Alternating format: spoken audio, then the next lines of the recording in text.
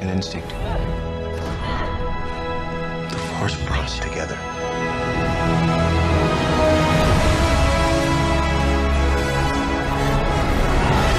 Confronting fear is the destiny of a Jedi. Your destiny.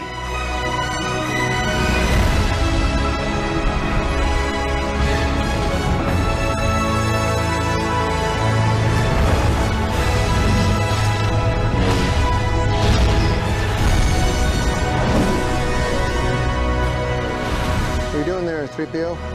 I am taking one last look at my friends. Last jump, maybe forever!